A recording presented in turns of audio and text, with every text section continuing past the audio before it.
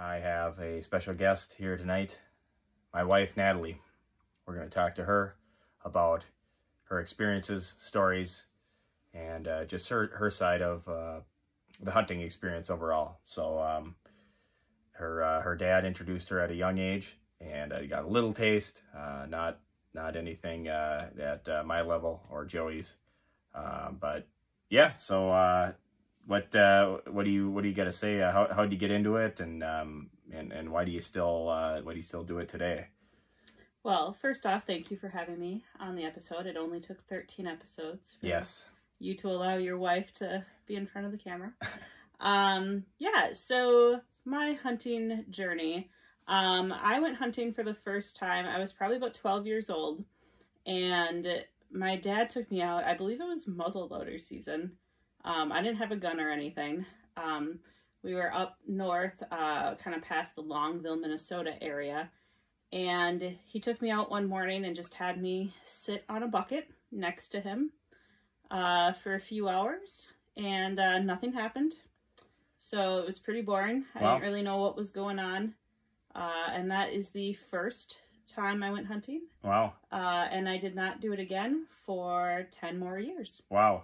So saw nothing, just sat out there, looked around. Fun to be with your dad. Yeah, it was a fun experience, but I didn't really understand what was going on or what we were doing. And yeah, so fast forward 10 years. So I was 21 years old and met you. And we actually, our first date was right at the very end of hunting season. So I think it was 2 weeks after rifle season ended was our first date, November 30th of 2012. So we went on our first date, and of course you talked about your love for hunting for a good chunk of our dinner that night. And so obviously the rest is history since we've been married now 10 years. But what happened after that first date is you kind of talked about hunting and talked more about hunting, and we dated. And, 10 months later, or 9 months later, we were coming up into the fall of 2013. So I had never actually really hunted myself, besides that one experience with my dad. So I did the hunter safety course. Yeah.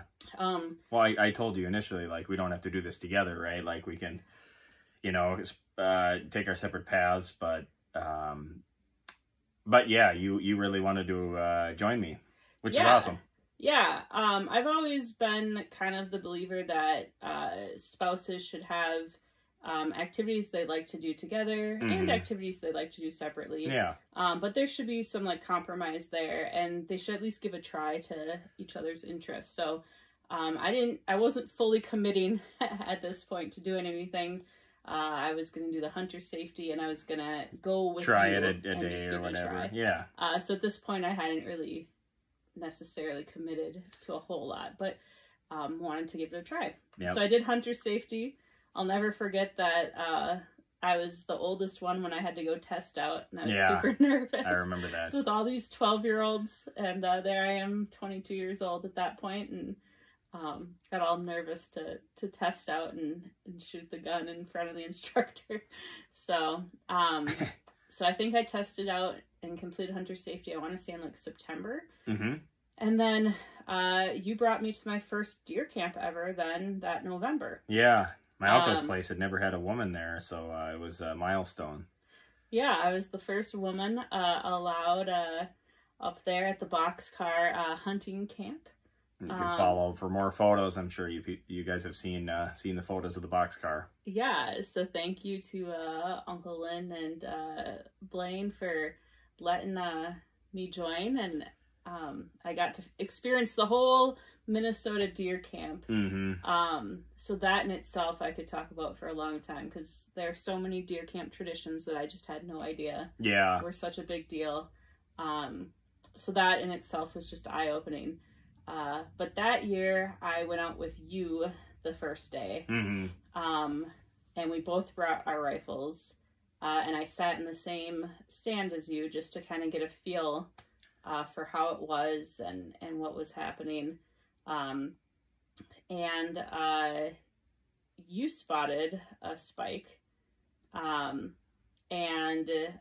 we're trying to get a shot off, and then I actually got the spike in my crosshairs and wanted to take a shot, but at that point I was pretty nervous, and I think you were a little nervous too of me messing up the shot. Yeah. So you said you would take the shot, so you took the shot, and we, you know, kind of together got, I mean, it wasn't my first deer, I don't get credit for it, but it was the first time that I had really been there and been on a hunt, and very cool. Like, yeah, that was saw awesome. A successful hunt, and, you know, experienced camp and experienced what it was like.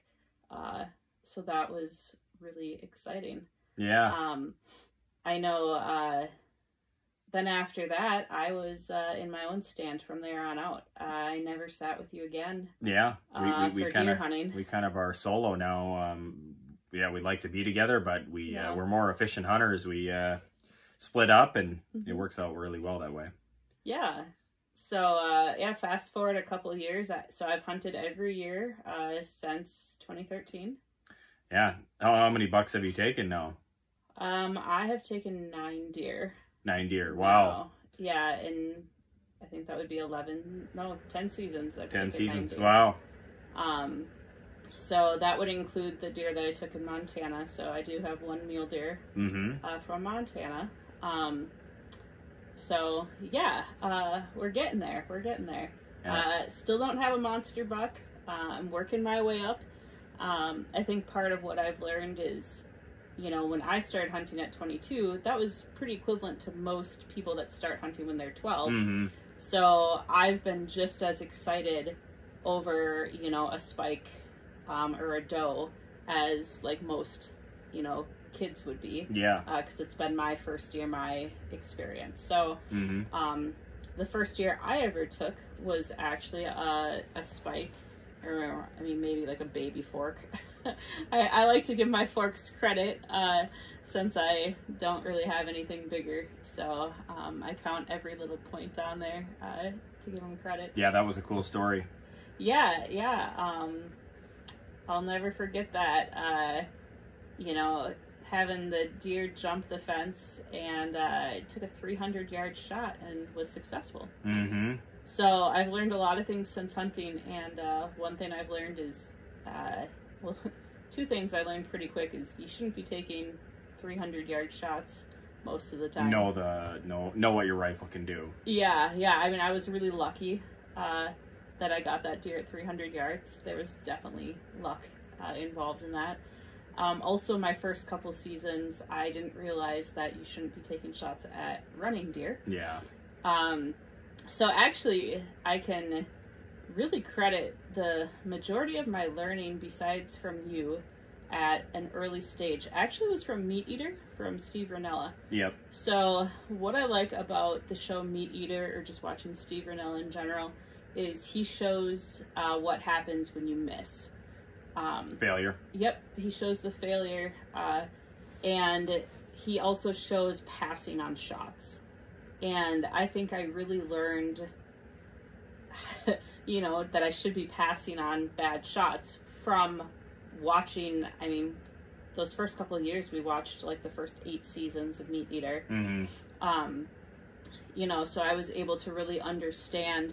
You know, he doesn't do a ton of whitetail hunting in Meat Eater, but it's all very similar. So watching all the mule deer hunting he does, that's kind of one of his big things. And just being like, the deer's right there, why isn't he shooting? And hearing him talk about like, okay, it's too far, or there's too much wind, or there's something blocking his view, or, you know, the deer isn't stopping.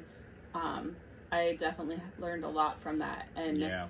I would say after probably about my 3rd season, I've really become what I would consider to be like a veteran hunter. Or, yeah, a pretty good, like, mature, seasoned hunter. Like, I'm not making dumb mistakes or taking dumb shots you've taken some coyotes now, and the most recent is the really nice Minnesota black bear.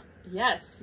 This year I drew my first black bear tag in Minnesota, and got about a 350-pound bear, which was really cool. Mm-hmm. That will probably have to be a story for another episode. Yeah. I think that's a story in its own. But yeah, I really have enjoyed bear hunting. I've really enjoyed coyote hunting, deer hunting. It's all been We've had a lot of fun together. Yeah. Yeah, I've tried my hand at grouse hunting. I've only got one grouse. Birds, but yeah, grouse hunting, I'm not near as good at with a shotgun. Moving objects, shotguns, they're just a lot harder for me. Some people's minds it just doesn't work, so. Yeah, so I definitely am a pretty confident rifle hunter at this point. I shoot a 243 Savage Axis. I love it. It's the hot pink and purple camouflage. It was one of the first gifts you ever bought me. Mm-hmm. So that gun is pretty special to me.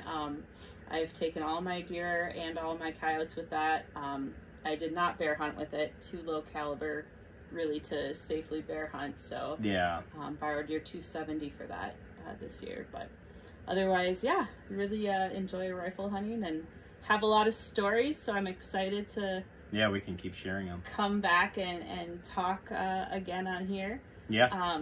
But just wanted to kind of tell you guys, how I started hunting and inspiration for wives and girlfriends and. Yeah, I guess I'll end with the fact that every year you've told me that I don't need to hunt, and every year I've wanted to hunt more and more. Mm-hmm.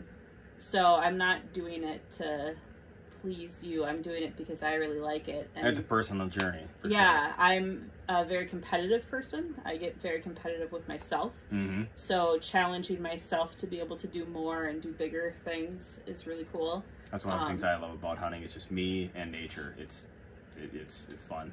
Yeah, and the experiences, they're just unlike any other. You can't really describe how it is to be fully engulfed in nature to somebody that hasn't experienced it. Yeah. So, harvesting an animal is just one aspect of that. Yeah. And then I obviously love all the time I get to spend with you, and I love the deer camp traditions we have. And a lot of fun. Yeah, just everything is pretty cool. So, thank you guys for tuning in to Woods and Whitetails, and I'm sure you'll be seeing more of me in the future. Thank you for hosting. Thank you.